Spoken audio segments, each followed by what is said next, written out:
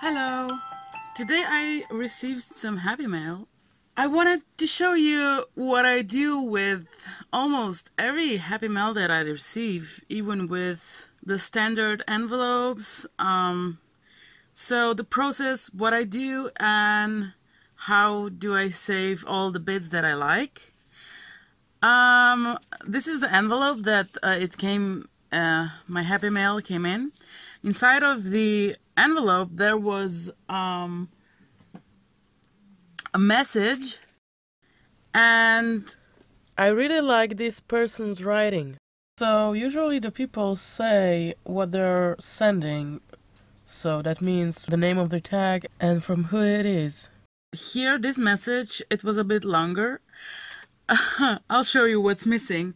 It said hello and my name, and then here is your clear stamp tag. Hope you like it. Their name and name of the group, and please post when received. So this message actually included like something nice on the bottom, and the person stamped a snail to the bottom. And I really like those. I cut this out and I cut this out. Handwriting is very nice, and I thought I could just take the stuff out. And here is the hello. I'm gonna use all the words in my word embellishments, and enjoy and hope. Let me just put all the words that I put inside. Okay, so hello, hope, enjoy, snail mail, like it. Those that I cut out, I don't mind that there is a line between the word. I like it. It looks different. I don't do that for every memo note. Some people don't have very pretty writing, or they don't put anything interesting on the note. So in this case, this was very useful to me, at least, so I got these things out of one note.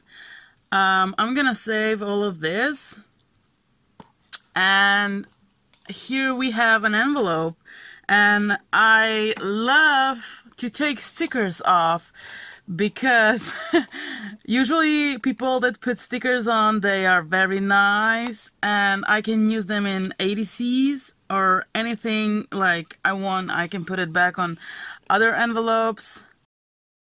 Oh, this strip is from it's just waxy side and non-waxy side. You can get it off envelope strips, or you can actually use parchment paper. I do have a my envelope full of those bits that they have non-stick surface on, from letters, from more letters, from how do you say that? This is a contact paper, but I always try to see if the sticky of the sticker is gonna hold. This paper doesn't hold it so well, but on this one, that it isn't that glossy, it holds very good, you know. And I try to check those because it happened to me that I had a lot of stickers on and they just fell off because it's too waxy. This is just a note, so you'll know why your stickers don't actually stay on the paper. Here I have washi tape, which I adore. I love the colors. I don't care that it's very just 2 strips. I am going to try to save it. Let's see how that's gonna go. Oh yeah. A little bit of envelope, but yes. And I could get a whole strip.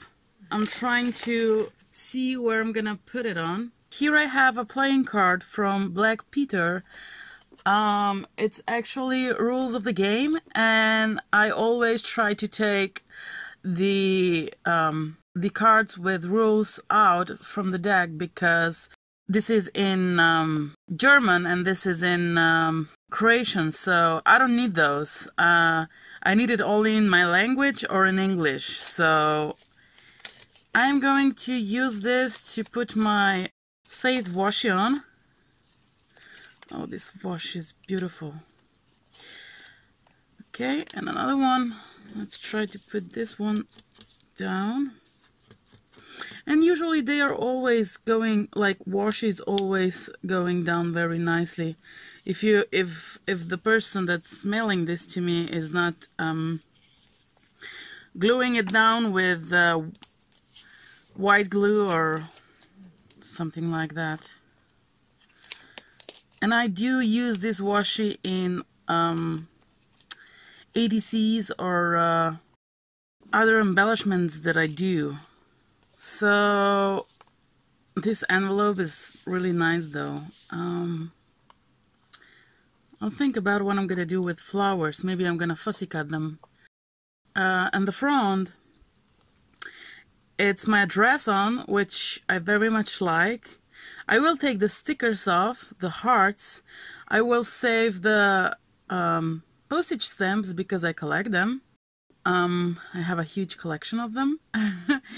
And I am going to fussy cut my address out so I can actually put it on some other envelope that I'm sending out.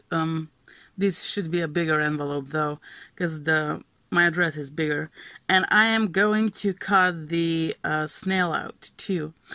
Yeah, fussy cutting these flowers. That was just a quick tip. How to use all the mail that you receive, even the small bits. So if I'm not going to do it like right now, the word embellishments, I would actually put it into a envelope that I have full of letters and cutouts with wording. Yeah, I would put it inside, but I was thinking I should try to actually make a words embellishment. Let me see how this is gonna go right now, because I am really not prepared at all. I have some, let me put these two aside. I have some painted paper. This I think are watercolors. I'm not sure, but I think they are. Because I do the techniques with other stuff too, and I am not always sure which technique I use, but I think I'm going to use this part. So let me just take off these parts.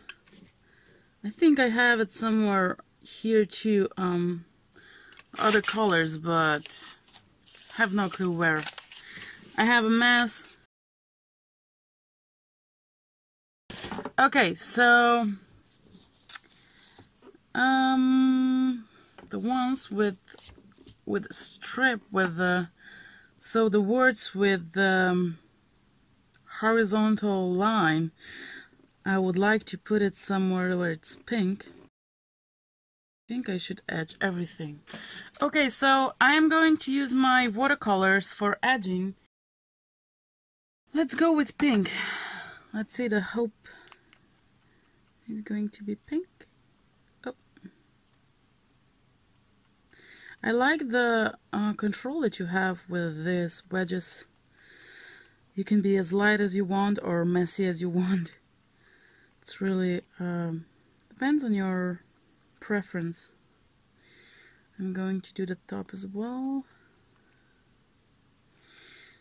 Here. Okay, so let me just see how I want the words to be. Maybe I should do it like this. Yep. Okay, I am too lazy today to cut with scissors.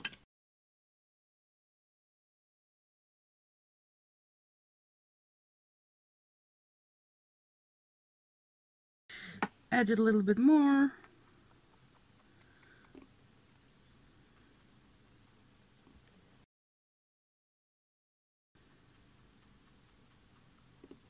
I think I need more water.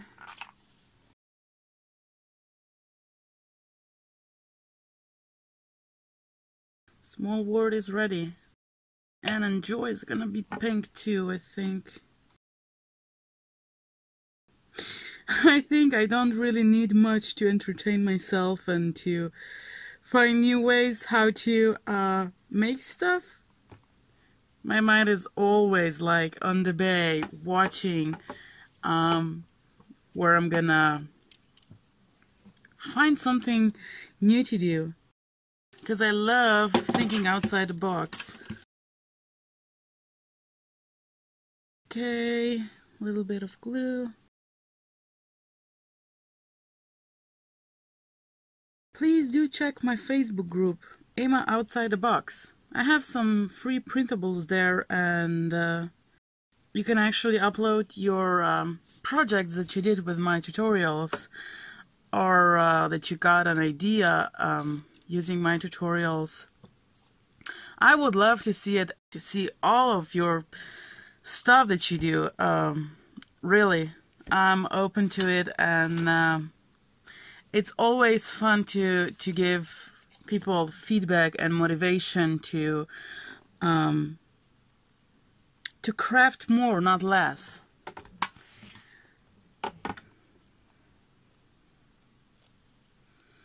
And I really love when people that never crafted before try it, because they have no limitations. They, you know, they don't limit themselves like we do.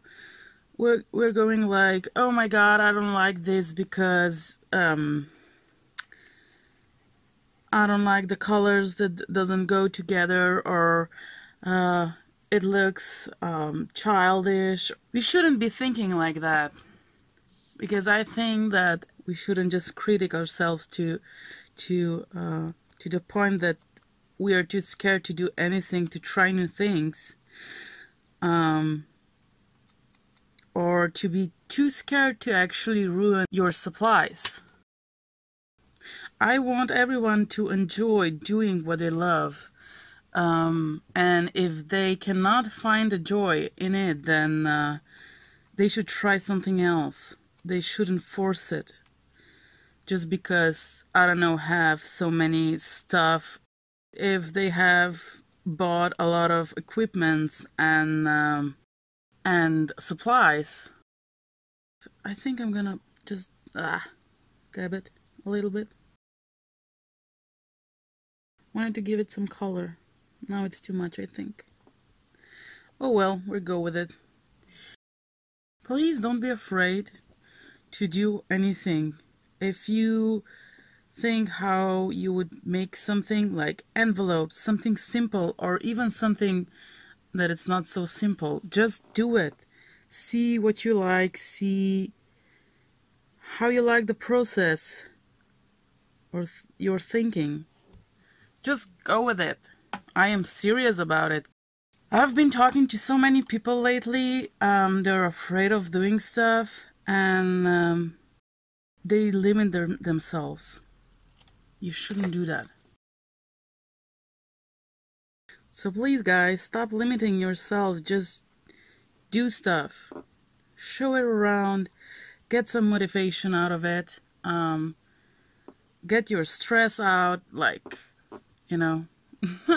Oh my god, I really adore these. Oh my god, they look so cute.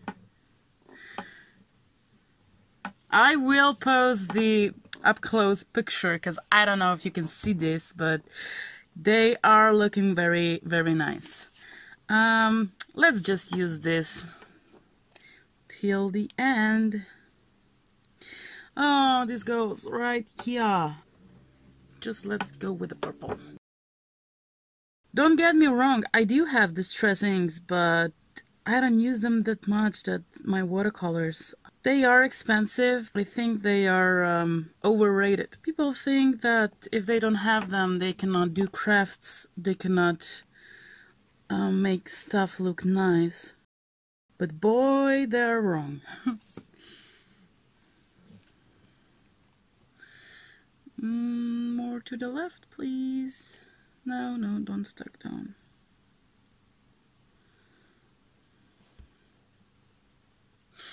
Okay.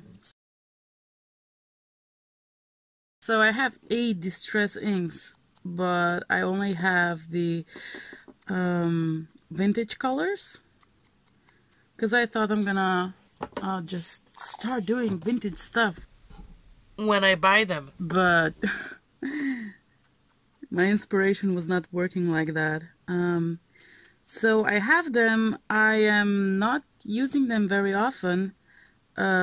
Maybe I will, but the thing that I don't like with them, because they are kind of expensive. The problem is that they are not permanent, which I very much dislike. I have to cut this because it's not straight. Why wouldn't I just use watercolors if they give me the same or even better effect? And I don't need to buy anything. This set, sponges, this set cost me $3 maybe, or 2.5. They're really, really cheap, and you know, you get variety of colors. You can mix them if you want to. Just cheap.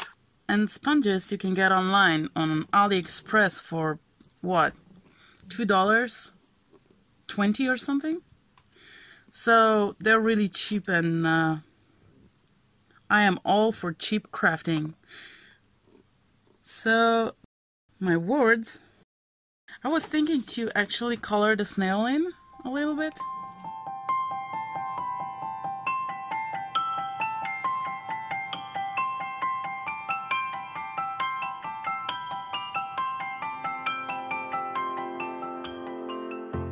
So I'm going to take a picture and post it right here.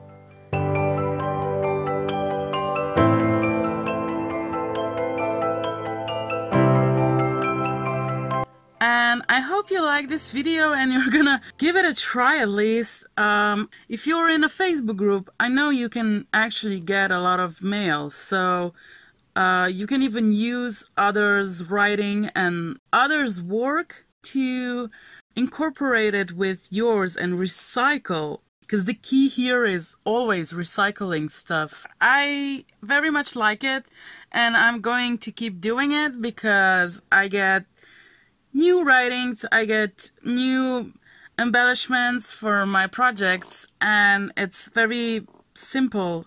So this is everything for Recycling Happy Mail, for now at least.